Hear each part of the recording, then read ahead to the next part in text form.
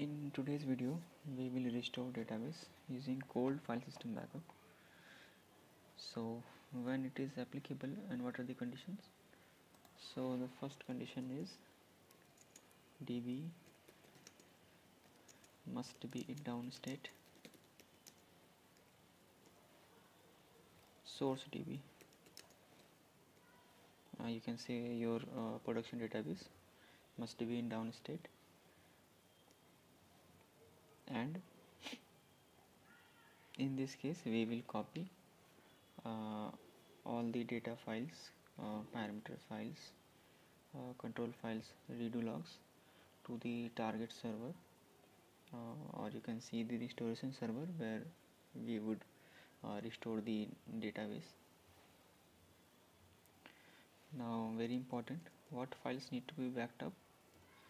So first things I want to clear that in target server, Oracle binaries you need to install first. So in this scenario I have already installed Oracle binaries in my target server. So now first we need to copy the data files and control files, redo logs and parameter files. You can also copy your TNS file, sequenet file, listener.ora file also, but it is as per your comfort. If you want to, then you can do the same also. So what are the steps? So first, as you all know, first we will down the prod server,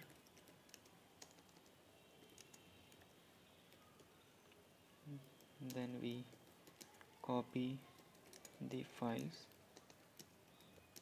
to target server.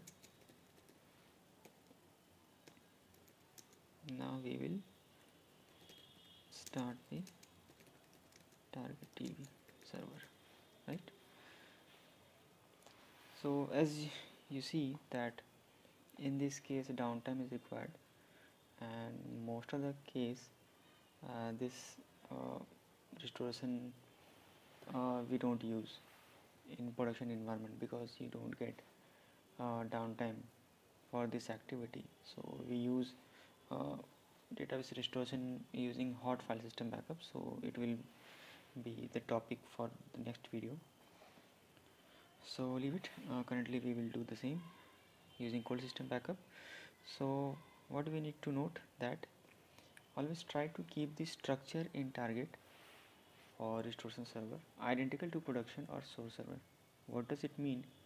It means that suppose your data files in production are in ABC Ora data folder, right? And you need to ensure that in your target the folder structure is also same. It is not mandatory, but to save the time, because suppose the location is different in target, there is not an issue. You can rename the location when you in the mount stage, so that is not an issue. But for quick restoration or to save time, we should ensure that file structure in production as well as the target server should match. Okay, so for this video my setup is my production database server name is SRV1, which is here, and target server is SRV2, which is here. So first we will check that which files we need to back up. So just log in into database.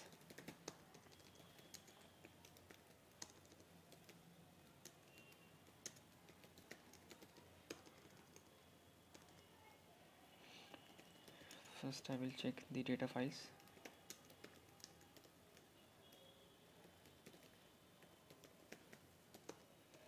So these are the data files, but I will go to this location.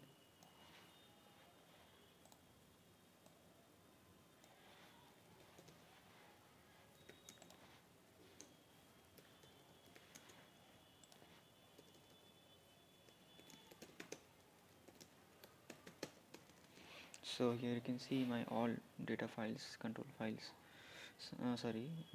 data files, control files, and all my redo logs, temporary files are here.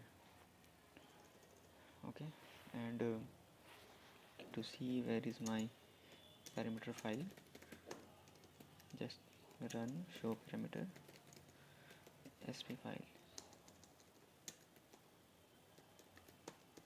So my sp file is at this location. So I need these files to be backed up or to be copied to this server, and after that we can start the target server. So first, as per our step, we need to shut down the database. Do not shut about the database because it will make a production database inconsistent, and suppose you have aborted your database before copying the data file, then please ensure that you must copy these redo logs. Okay, so I will file shut immediate command.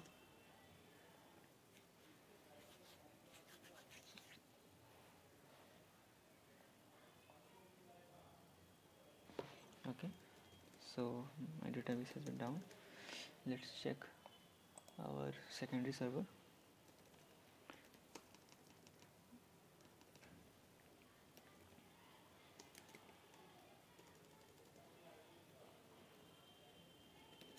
I will check that software has been installed or not. So you can see I have binary installed of 11.2, same version as I have in source database server, and my all structures are all also same. So I will check whether it has the files or not.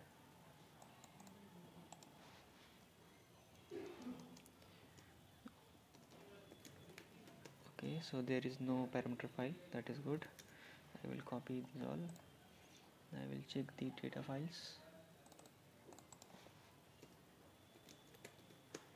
Okay, so you can see in our target server we don't have any data files and parameter files.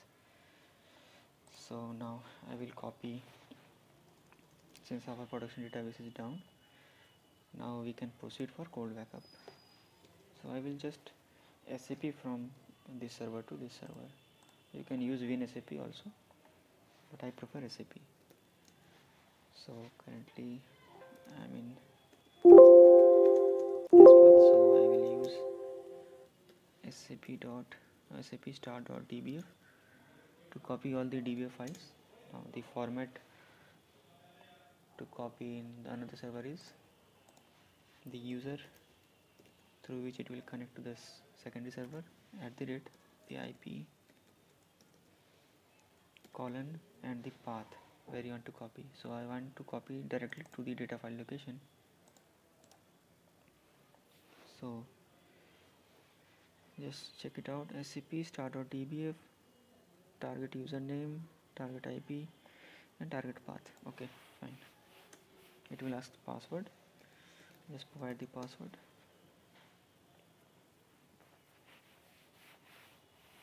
Here also you can see that file has been started to copy here.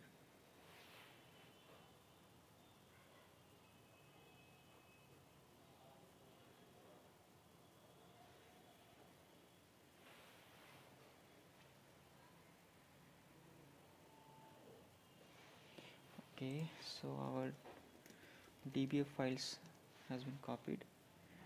Now I will copy the redo logs, sap, same you can use for redo.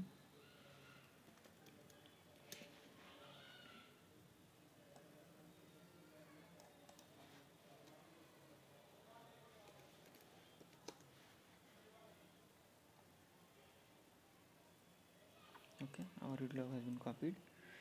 Now it's time for ctl control file.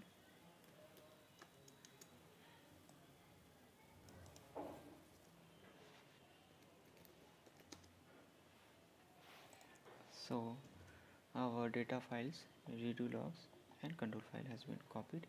Now what's left, it is sp file. So what is the location of SP file? It is, go to that location, check the SP file.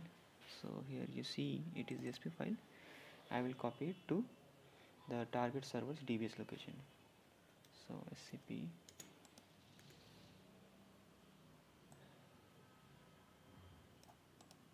since my structure is same, so target will also have this location.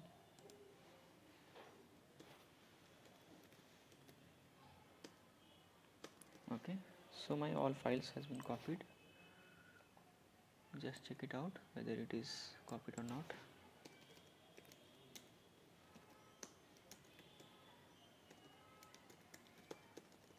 Okay, so here you can see my SP file is here and my data files are already been has been copied earlier. Just cross check. Yes, all files are now copied to my target server. Now I will start the database. It is just easy because it is cold backup, it is consistent backup. You don't need any kind of recovery using archives. You can just as simple start up the database.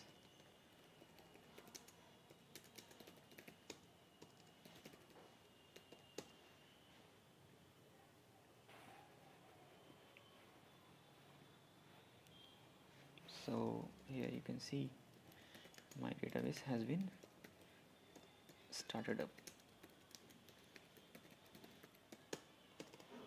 Fine. So hope this video helped you to understand the concept of cold file system backup and when we should go with this backup or when we should consider hot backup. So thank you.